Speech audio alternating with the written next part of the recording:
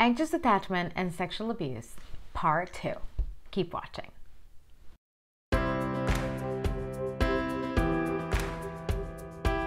Hi everyone, Marianna and I am your favorite coach and therapist if you have anxious attachment style.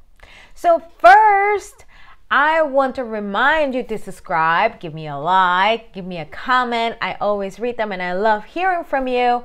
And also, don't forget that there are private sessions available if you want some private mentoring, coaching, therapy from me. And there is an Instagram. There is a WhatsApp number that you can text my coordinator from anywhere in the world, and you and I can get to talk and I can get to help you the best way I can. Also, don't forget there is going to be a link down there very soon about my masterclass so that you can get it and you can watch it if you missed it. And also, don't forget that I also make custom-made meditations, so that's another one of my products, and you can contact that WhatsApp number if that is what you want. So let's continue with this video. This is part 2 of sexual abuse and anxious attachment. As you know, in part 1 I shared with you my own experience with sexual abuse, where I can tell you everything about it. I mean, long story short, I was molested by a member of my family and at my grandparents' house, and I didn't understand how sexual abuse or past sexual abuse during childhood or during your teen years can affect you as an adult. I had no idea. Most of the time the brain will shut down the memories and you won't know they're there. You just continue to move on with your life and you think that's that, but it does have an effect on your anxious attachment if that is what you have. And I'm going to tell you some things that I discovered that my past with being molested interfered with my behavior and how I developed with romantic relationships. Remember that attachment styles are that. They're labels. They're labels to help you predict your behavior in a relationship. So if you have anxious attachment, it's a label also that therapists we use to see how you're going to develop and how you're going to relate to others. What are your feelings going to be? What are your thoughts going to be? What are your limiting beliefs as well? So what happens with sexual abuse is the whole experience that is full of shame starts to build up some obsolete belief systems. And that you will carry on through all the rest of your teen years, your young adulthood, and your adulthood, and finally on your serious relationships. So I'm going to share with you what they are. Now, this is not to say that they're there. It's almost like a software with a virus, right? So that doesn't mean that you never get rid of a software virus. You can get rid of it. You just need to do some work, and I can teach you how, but there's my coordinator there. And I can teach you how I also overcame my anxious attachment and all of this whole story of sexual abuse that it's attached to it. So let's go with the first one. First is that we have emotional reactions such as shame and humiliation, okay, with the experience of sexual abuse, and guilt. So people with anxious attachment have a big tendency of depression and anxiety. So I can tell you again, my personal experience, I ended up, I think, on Prozac by the age of 18, and I didn't understand why. I didn't know why. My parents didn't know why. They're like, you have a wonderful life, you have friends, you're popular in school, why are you getting depressed? We didn't know. And then through my adulthood, I felt better. I didn't take the medication, then I felt better again, and then I remember speaking to a psychiatrist that told me, I'm already in college, and he told me, this is the 3rd time that you feel like you need to get back on medication and you feel depressed. That means that you are going to be depressed for life, and you're going to be on medication for life.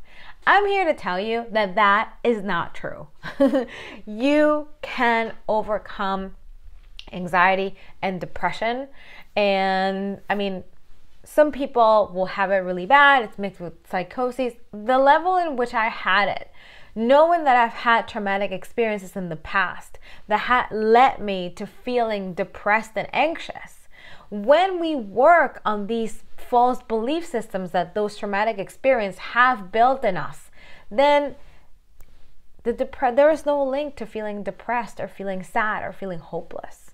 So again, some of these depressions, episodes of depression or being depressed, depends on how you're wired. If this is just something that it's almost like a chemical imbalance.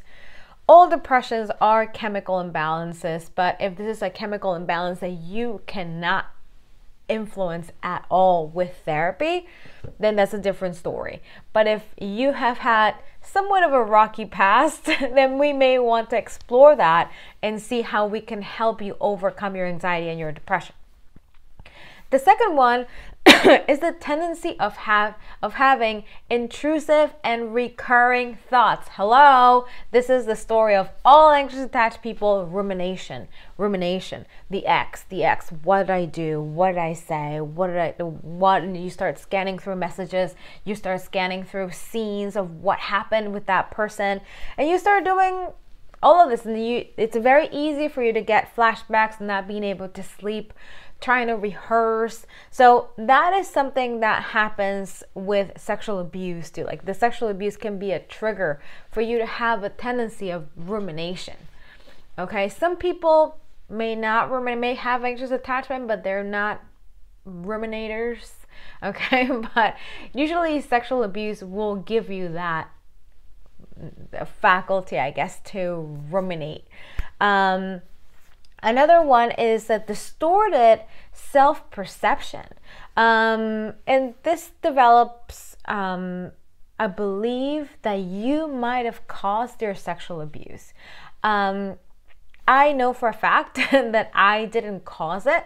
I know I didn't do anything to influence this person to come into the room and start touching me inappropriately. I know I didn't do that. But most of the time, when there is no logical explanation, the victims of sexual abuse tend to think, well, maybe God hates me, or maybe life is not on my side, or maybe the universe is against me, or maybe I'm just cursed, or maybe I'm just destined to not be happy. And that is how we blame ourselves. I logically didn't do anything for this person to abuse me, but then our mind has a tendency to find answers, because we can't find an answer, then the brain will do anything to give you an answer. And my answer was, God hates me, I am cursed. So imagine if my subconscious mind has a part of it believes that God hates me and that and that I don't deserve love and that I'm cursed, then of course, no wonder, years after, I had horrible relationships, because what I believe is that I was cursed, that I didn't deserve love, and that I would cause all this, that I was just destined to be unhappy. So that's why we want to explore the subconscious mind and the limiting beliefs that live there, so that we can switch them up and start anew and reinvent yourself. That's really the work that I do. That's my job, to help you get rid of all that garbage. And how do we do it? That's why I'm a therapist. So another one is to be less skilled in self-protection. People that have been abused sexually as children or as teenagers, they're not very equipped and not very skilled to kind of sense and have a radar of who is an abuser. So they tend to be abused again. Some people that have been molested as children, as adults, they might have gotten raped or ripped off or betrayed or abused in any way, like financial abuse, physical abuse, emotional abuse, psychological abuse, not just sexual abuse, but the abuse continues. Okay, so it's when you go through these experiences, you are that type of person that wants to work more on your skills of self-protection and be good about your boundaries. Not boundaries against other people, but boundaries to protect yourself, because you understand that you're valuable and that your life is invite only. That's something very valuable that I learned. My life is invite only. Not everyone is going to get that huge amount of empathy that I have to give. Invite only. That's how you get it from me. Okay? So, another one is that they're more apt to accept being victimized by others. Okay? So, they're more apt to accept being victimized. So, it's almost like people that have been abused have a tendency to hook up with these, be paired up with these narcissists or these, I don't want to say psychopaths or sociopaths, okay? I don't want to get that far in there, but you could. So people that are these energy vampires, right? These people that may have narcissistic tendencies, or people that are emotionally unavailable, people that just really harm your well-being. And it's very easy to feel like the victim, you know, very easy to feel victimized, very easy to attract people that will victimize you. And it's very easy for you to feel like you are the victim and that you can't get out. And all you're doing is just licking your wounds and licking your wounds and licking your wounds. And you feel like you're always recovering and healing from people, you know, and that needs to stop. How long are you going to be healing after the next person and healing after the experience with the next person and healing after a bad friend and healing after another bad experience with your parents and healing and healing and healing and healing? Ain't nobody got time for that, okay? No, you don't have to do that. You don't have to spend your time doing this over and over and over. No, we just have to reinvent who you are after the abuse. And now you're the gatekeeper of who you invite into your life. Remember, same thing, invite only. And then the other one that I find, the last one that I find, I think very relatable and very common for anxious attached people in my practice is that tendency to normalize your experiences, your bad experiences with your partner, you know, and then all of these like excuse making, like, all couples have problems, right? You know, all couples fight, right? Relationships are not perfect, right? You know, it is what it is. No, we tend to normalize these things, and we believe that that lack of respect from your partner is normal, that your partner is flirting with a waiter or waitress is normal, that your partner wants to include a third person into their relationship without your consent is normal, or that you want to, your partner goes and cheats on you, you're like, it's just, you know, that's what they do, you know, that's what my partner does, it's okay, you know, that she was drunk or he was drunk, and then we just normalize these experiences. So these are the things that sexual abuse may do with you, and sometimes you may not realize it, so keep them in mind, okay? If that is your case, there is hope.